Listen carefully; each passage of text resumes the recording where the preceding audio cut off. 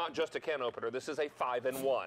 So we were able to lift a lid, pop a top, open up a bottle of root beer, open up a big old bottle of 2-liter soda, and then finally release the vacuum seal on this jar of marinara or spaghetti sauce, one of the two. All of them. Now, this is first time ever. Mark Charles, you ready for this? Well, first time ever, 3 payments on this. Get out.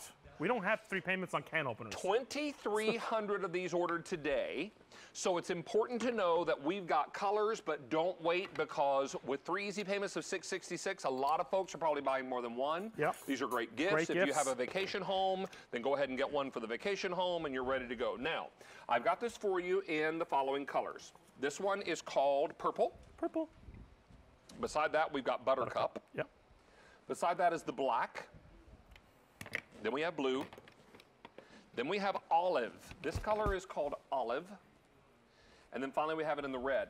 Now, I will tell you guys, I have this identical one, except mine's solid black, because we've also offered it in solid colors. It's the same mechanism for the last 15 years that I've been selling it. We just changed the outside a little bit. I have this very same one in my kitchen, except mine's all black, and I use it all the time because there are so many times when I need so much more than just a can opener. It's a basic. But let's get back to the can opener, because there was an option before, and some folks are probably still using this option. Let's show you why that may not be such a good idea. So basically, this was what we had as an option.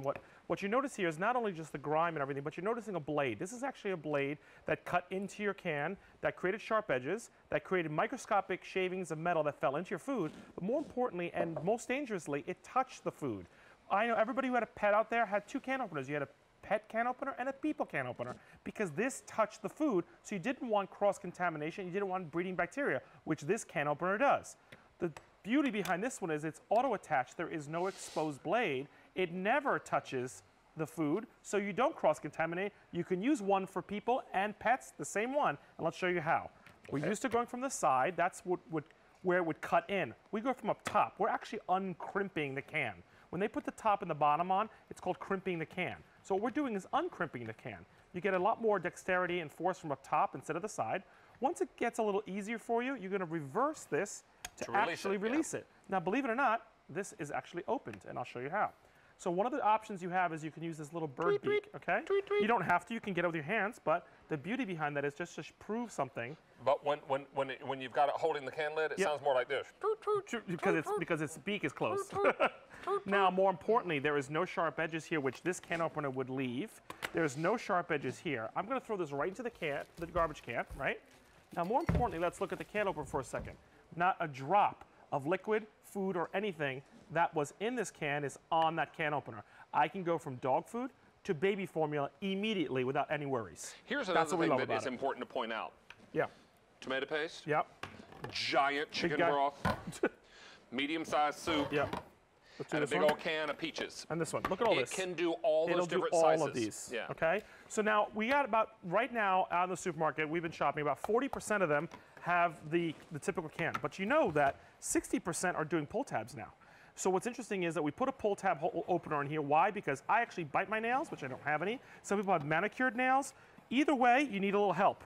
With this parrot beak that's on the opposite side, look, it rolls perfectly and opens it up for you pretty easy, please. So I love that. So basically you're taking care of all the cans here, all the pull tabs here. So that's just 2 of the 5 functions. Now, Mark Charles, think about this. With this crazy good Easy Pay today, what a nice gift idea. And maybe this year you're being hosted for Easter or Passover. Yep.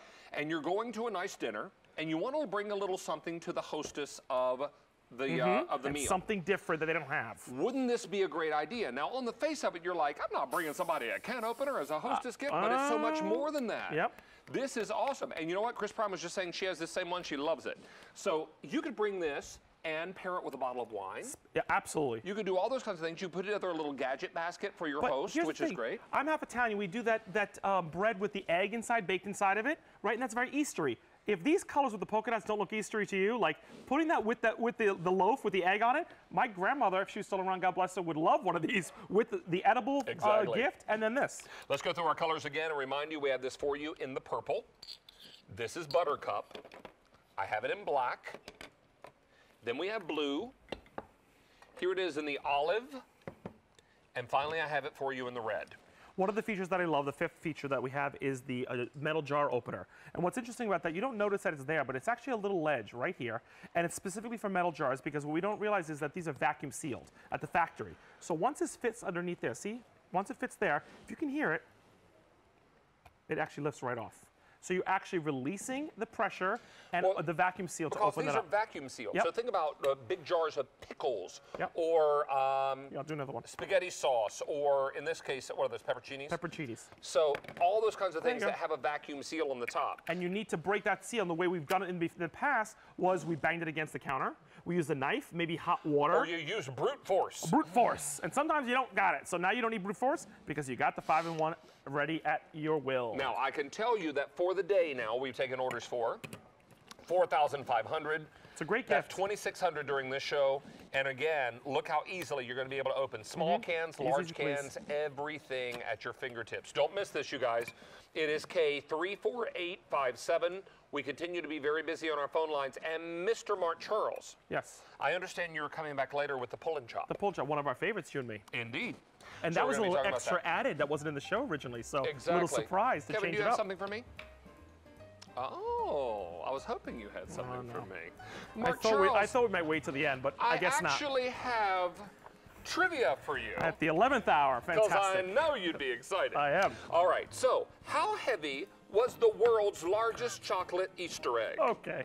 Was it 15.8 pounds, 158 pounds, 1,580 pounds, or 15,800 pounds? Okay, my guess is always to go for the third because that's second to largest, so 1,000, the 1,000 something.